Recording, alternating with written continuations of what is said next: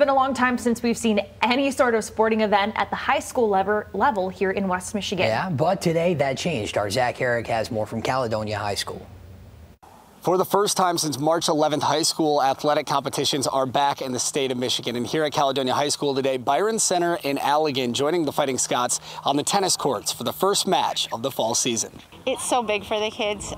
They need it mentally, physically. After high school football was postponed to the spring and other sports remain up in the air, boys tennis is continuing, at least for now. We're fortunate today to play because there's a lot of athletes in the state that don't get to play anything right now. So we feel blessed and we're happy to be here. And for seniors like Caledonia's Andrew Larson, having a tennis season means so much. Senior year, trying to have a lot of fun. A lot of guys have worked really hard this off season, so being out here, it's really a blessing.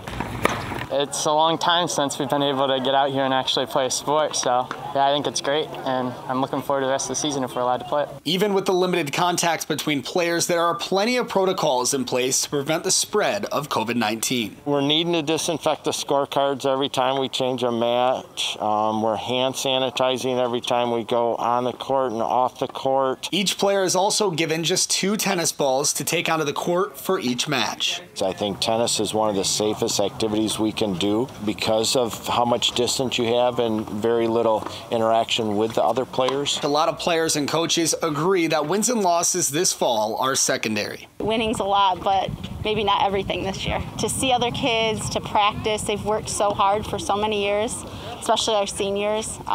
It meant a whole lot to them. Reporting from Caledonia High School, Zach Herrick, Fox 17 News.